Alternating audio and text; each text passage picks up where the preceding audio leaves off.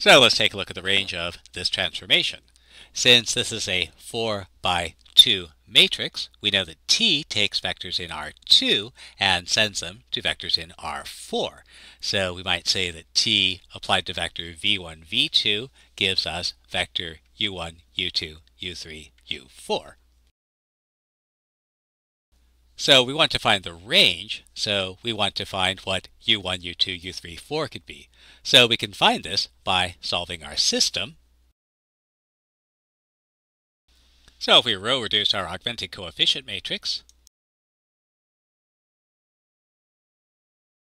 and notice we end up with 2 rows of zeros. So if there's any hope of this system being solvable, we'll need both of these expressions to be equal to 0. And so our range is going to require that u1, u2, u3, u4 satisfy this system of linear equations.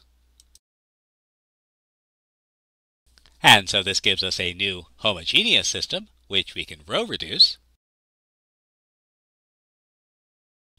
And we can parameterize our solutions. And so our range will be the linear combinations of the vectors